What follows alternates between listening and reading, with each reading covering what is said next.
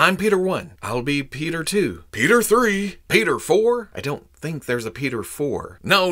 I'm looking for Peter 4. What are you doing here? I figure you'd be hanging out with the other Peters. Other Peters? He's a friend from work. Come on, Peter. You've got better things to do.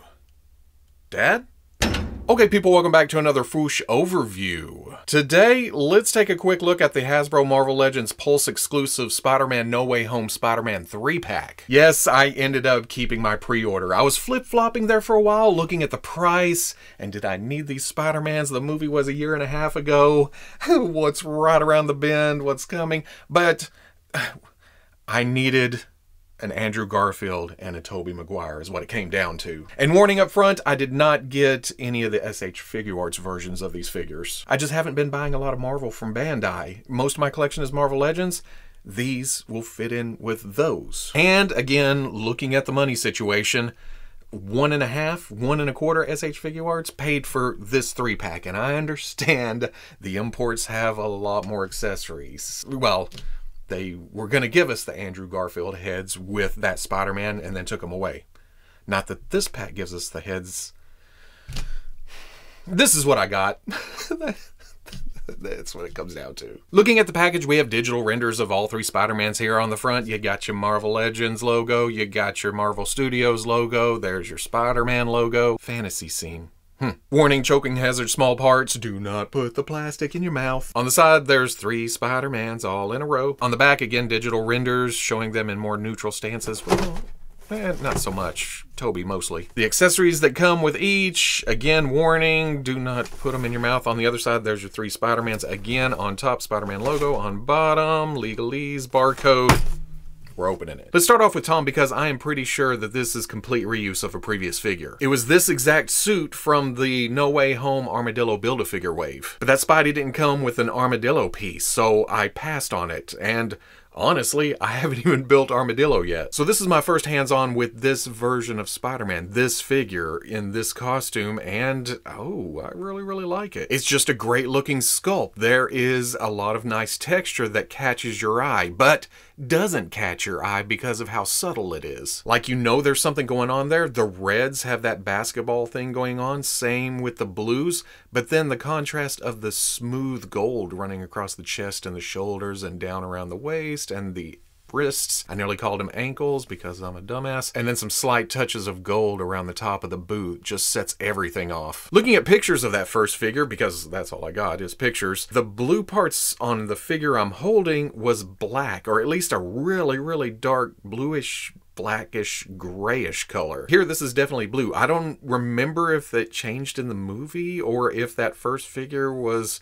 concept art or something, but I like this because it's, well, okay, black and red is Spider-Man-y, but so's this. The biggest difference on this figure from the first one, though, is the painted in web lines. It just sets it off. It makes it even more Spider-Man-y. I mean, you take away all the color, and you can still tell it's Spider-Man, but with the painted in lines, it adds that comic book flair to an MCU costume. And for the most part, the paint lines are clean. You can see them come off the lines here and there, especially since the webs are sculpted in. And it's the same for the gold. Maybe a little bit of bleed here and there, and the back looks fantastic. Those red lines run on the torso and the arms and down below the belt. Okay, yeah, you can kind of see some bleed, but again, not bad. You get back away from it, put it on a shelf, out of the bright lights, big city, and yeah, it's perfectly acceptable. Oh, and there's another color poking through right there on the gauntlets. And speaking of those are not accurate to the final battle. And I pointed that out a few times on the weekly, and everybody said that you can pop the hand off and take them off. But yeah, I was also warned about that. It's got a sculpted edge to keep it from turning on the arm. Let's see what it looks like if you plug the hand in, and yeah, the wrist gets real small. And again, you get right up on it, you can see the detail. That is noticeable. Or am I looking for it? Am I too focused on it at the moment? I guess I'll leave them on. Uh-oh, which way does this go? Let's see. Oh, okay. I do have this Spider-Man. I think this is from Far From Home, but I like that the proportions seem to match between the two. But now that I have this out, yeah, the unpainted web lines, I think in the past it's always been, well, the shadows kind of hit it whenever you get it out of the light and stuff. But now that I have this, Yeah, this is so much better. I think I'm going to go back and try to panel line this one. That and knock down some of the plastic shine. But that's a play day for later. We're looking at this one. Oh, but I can't help myself. An earlier Spider-Man. You can see that Hasbro has improved on the overall shape, the silhouette, because here's a big old head and the shoulders kind of droop down. And it looks okay, especially at the time when we opened it up and it's like, oh, yay, Spider-Man. But this, far superior. This is a kick-ass upgrade. Going over articulation, there is a... What's that cut at the neck? It's formed right into the web lines. That's interesting and weird as hell. But it looks like there is a dumbbell joint at the top of the neck with a ball going into the head. Can look up, looks down. Ooh, so much tilt. When you're swinging, always look left and right. Butterfly joint at the shoulder goes back, goes forward a little bit, but as you raise the arm, you can get a little bit across. Pin coming out to the shoulder rotates all the way around with a hinge that comes up to 90. Swivel at the bicep. Double elbow comes up. Oh, all the way. Swivel at the wrist with a hinge in and out. Hinge at the mid-torso, crunches about that far. Arcs way back. Swivel at the waist, breaks up the costume a little bit. But if we're getting technical, so does that, so does that, so does that, so does that. Ball coming out to the hip, comes up and back and out. Oh, not bad for a Spider-Man. Swivel at the thigh, double knee comes, oh, kicks his own back. Oh wait, we can do it. We can do it. Bing! Hinge at the ankle goes back. Got some heavy detents to it. Forward and front facing pin for rocker. For accessories, he's got 2 wall crawling hands, which I believe did not come with that first release. Awesome, because Spider-Man needs wall crawling hands. You can pull those out like I showed a minute ago. Be careful with that. You get crazy and that could be gone. You can give them 2 fists and 2 thwips, but no grips, which is weird because it comes with, at this point, the tried and true Marvel Legends web line. This time, it's a translucent plastic. On one end, it has a pigtail, and on the other, a closed triangle, which I guess if you put the fist on and then slip the triangle over it, that works okay, but pose it better than I did. Whee! Next up, the Tobey Maguire Spider-Man. This is the one I was looking forward to the least, but now that I have it out of the package, I like it a lot more than I thought I would. One, the promotional images made me think this was gonna be proportioned weird. But going back and watching a couple of scenes, this is what Maguire looks like. He did have kind of a rectangle shape to him. And of course this has some action figure features to it. The legs kind of spread out. They will not go together. But for me, it's mostly right here. And maybe the way I have it posed, you bring this forward a little bit. It kind of looks like he has a gut, but it's more the articulation trim, but it doesn't have those superhero proportions. It kicks out a little bit right here underneath the arms, but not as much as young Spider-Man, or well, young Tobey anyway. The legs are a little thicker. The feet look like booties. I've never noticed these kickouts here on the outside. 2, the silver paint on the webs had me a bit nervous. Again, looking at the promo shots, it seemed like they started and stopped. And even here, you're looking at this, and up here, it's shiny silver, and then, hey, did that even get painted? Yes, it did. It's the way the light reflects. If you turn it, then you see the actual paint. See out here? It disappears, and then ba-boom. The biggie for me is on the head. The front, because I have a light right here, is reflecting back at us, but up here, it looks like it doesn't travel all the way over the head, but it does. The paint is there. You just have to get the light to hit it right. So covering my main light here, it doesn't do it any favors. I think that is just a fact of life when it comes to this costume and the way they made it in plastic. Anything on the front and reflecting is prominent, and then as you travel around, other things appear. Up the back of the arms and across the top of the back, down, and the belt. A nice deeper red to the back spider. I've never noticed that before. Hell, if you had told me that the spider looked like this, narrow at the bottom and then spreads out at the top, I would have called you a liar, but I think that's accurate. Front spider spreads out more at the bottom, and again, I don't remember that, but I'm appreciating it more and more now that I'm getting up in the nitty-gritty of it. You can see that the silver paint misses the sculpted web in places. So it kind of drifts and then gets heavy up there for some reason. But I think that ethereal kind of look, that shiny metal, distracts from that once you get out of the macro lens. Like I always say, some distance helps. How you would see it in real life. Not against this with those lights and a camera just blasting right up into it. Oh, but now that I have it right here, this eye is painted right onto the sculpt. This eye is missing slightly. You can see the sculpted line right there where this is supposed to be there. And at first I thought, well, I'll just throw some black paint right there. But then that would make that edge too thick. It wouldn't match this side. I'd have to bring the white up a little bit. Oh, you can see the bottom too. I'd have to bring the black here and then maybe strip it off a little bit right there. For $90, it is kind of a big deal, but maybe I'll play with that later. And then 3, the size had me worried. Tobey Maguire and Tom Holland isn't that much different in height. And again, from the promotional images, I thought, man, they have him towering over. But putting them side by side, which I'll get a better shot of in size and comparisons, they aren't that different. Sure, Maguire's shoulders come up a little further, and he is slightly taller, but not near as much as I thought he was going to be. Going over articulation, again, there's a dumbbell at the top of the neck, and again, with a cut across the bottom. That's oddball. Can look up, can look down. There's your beautiful tilt. Dr. Osborne? Dr. Octavius?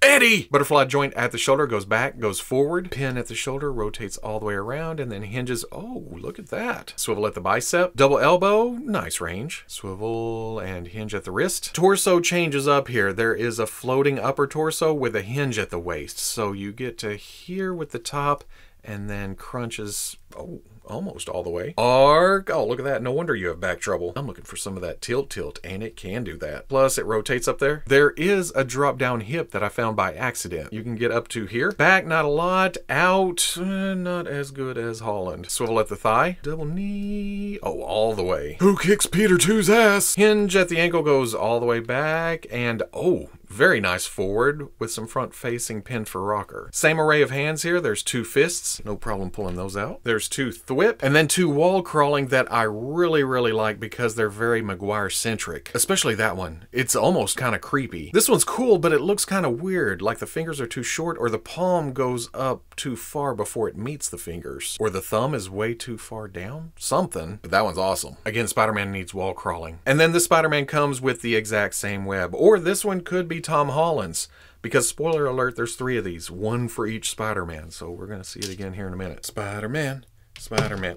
Oh, sorry, Toby. Yeah! And then I saved Andrew Garfield for last. Out of the 3 Spider-Mans here, this is my favorite costume. It has that 90s kind of darkness and proportions. Garfield just kind of looks like a McFarlane Spider-Man. He's got that lankiness while still being muscular, and those tight webs all over the costume. You punch in close and it has that movie basketball texture to it. More prominent on the blues, more subtle on the reds. It's intentionally toned down slightly. It's just a neat little thing that I've never noticed before. But then it's not broken up by seams and extra detail. Not that I hate seams and extra detail, but again, this feels comic booky in its cleanness, yet complicatedness. Have the web lines on the boots nicely done. They travel down. This side kind of angles in.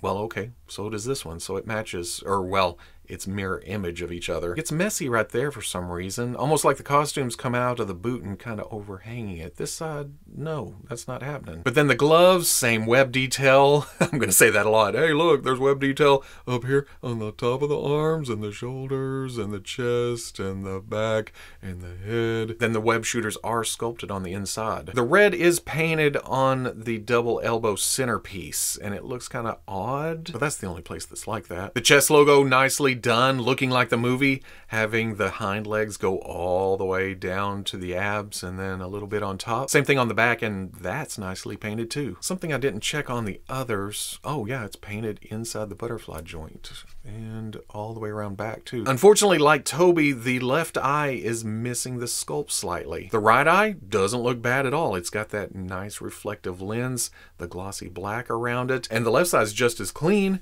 It's just not in the exact spot it should be. But again, back here, you can still kind of see it. For $90, it probably should have been right on there. But unlike Tom Holland, the web lines are black, and that just adds to the overall darkness. It just looks like he's kind of in shadow. Even the fingers have a McFarlane type angstiness? No, spideriness. How's that? Of course, with all these lines, it's going to miss in places like here on the shoulder, but the overall paint job, all these lines, they're all nice and clean for the most part. There's a nice symmetry to them. It's pleasing when you look at them, everywhere you look. And now that I get up here, there's almost a metallic sheen to the red. Maybe it's plastic, but I don't know. You get right here and, well, what the hell? This one's got a separate neck too. Huh. We may talk about that here in a minute. Because first, going over articulation, there is a dumbbell joint at the top of the neck. Can look up, can look down. Almighty tilt. Peter 1, Peter 2. Butterfly joint goes back, forward, pin out to the arm, rotates all the way around with a hinge that goes, oh, it goes up too. Swivel at the bicep, double elbow, most of the way up. Wrist swivel, wrist hinge. Torso, same setup as Maguire. There's a floating top piece with a hinge at the waist. That goes to there, and then that goes to there. Not as far, actually. Just as far back, though. But it has the tilt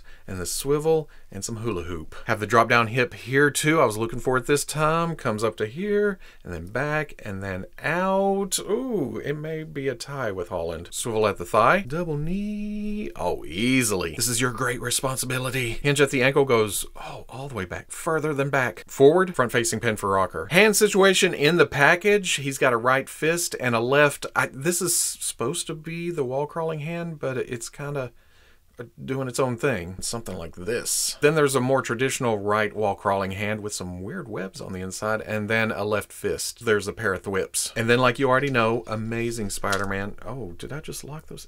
Let go. This one also gets his own clear McFarlane-esque web. Nobody knows who you are. The thwips seem to work a little better because it locks the triangle on there. Now, I hate to speculate, but I gotta think with the necks being separate pieces, that at some point it was planned to have unmasked heads. Like if there were unmasked heads, maybe they were planning swappable neck joints to show skin down to that joint piece. Because look, it's even following the web line. It's harder to see on Garfield because his webs are so tight. Holland's is like that though. You can see the but this is reuse. This is from an older figure. Did the first one do that? I know the rumors are saying that these are going to be re-released with the unmasked heads, although is there still going to be legal issues with Garfield? Or what we think are legal issues because Bandai took away the unmasked heads on their figure? I don't know. It's just kind of weird that they all have that cut in the same spot. Size-wise, getting them all standing straight up and down next to each other. Okay, I'm going to go back and say Maguire could have been just ever so slightly shorter. But it is shorter than Garfield, and then Holland is shorter than both. So relative scale-wise,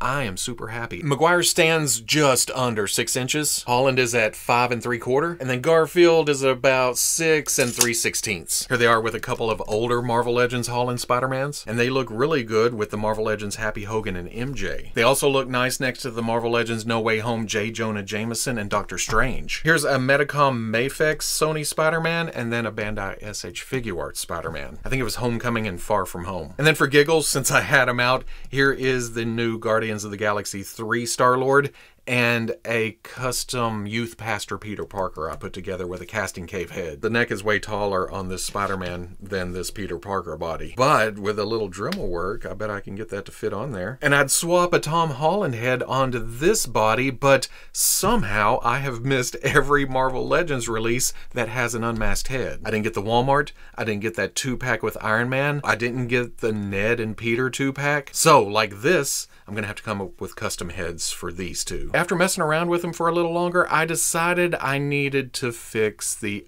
looking up movement. The neck came up to a straight cut, and that limited the dumbbell. So what I did was Dremel out a little channel. It was easiest on Holland. Garfield and Maguire have thinner walls at the neck, so I took a little out, but I may go back, cut a little channel in the back or something. Because in most poses, it's hidden. Did fix up a little bit. Maguire can now get further. Same for Holland. He can crouch down a bit more while still looking forward. Okay, I went back, cut a little notch following the web line pattern so the bar fits into that slot in the back. You can see it a little bit. Well, okay, where's neutral position? Right about there.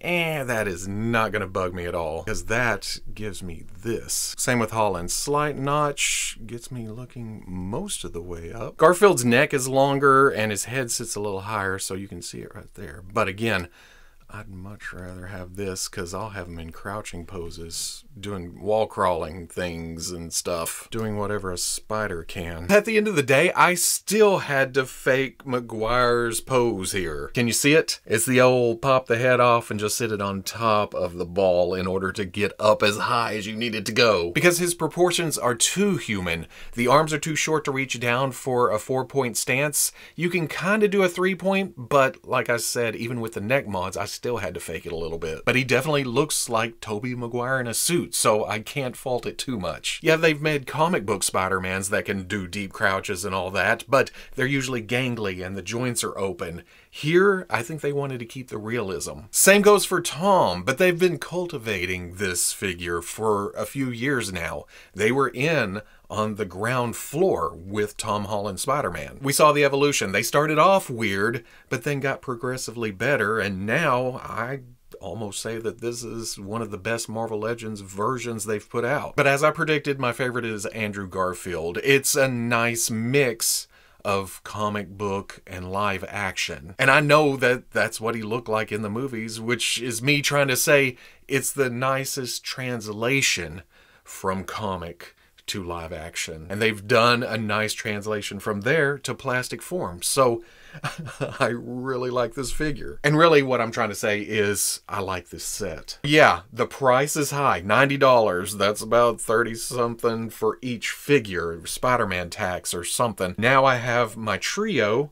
I don't need the SH Figure Arts, which I would have been spending nearly $200 on after shipping and everything else. But even more than that, the big gripe, the lack of unmasked heads. We've speculated, don't know if it's legalities, likeness rights, what's going on. There are rumors, there's leak lists, we will see what's going on there. So there are negatives, and it's accentuated by the fact that it's been a year and a half since the movie. So there's been speculation and hopes and dreams, and then they showed it, and then it was a long time before it shipped, and then nothing was changed. It kind of crushed hopes. But I now have these 3 Spider-Mans in the display. And while it's a little reuse, there's a lot of new going on. So, again, I'm happy. But that's just me.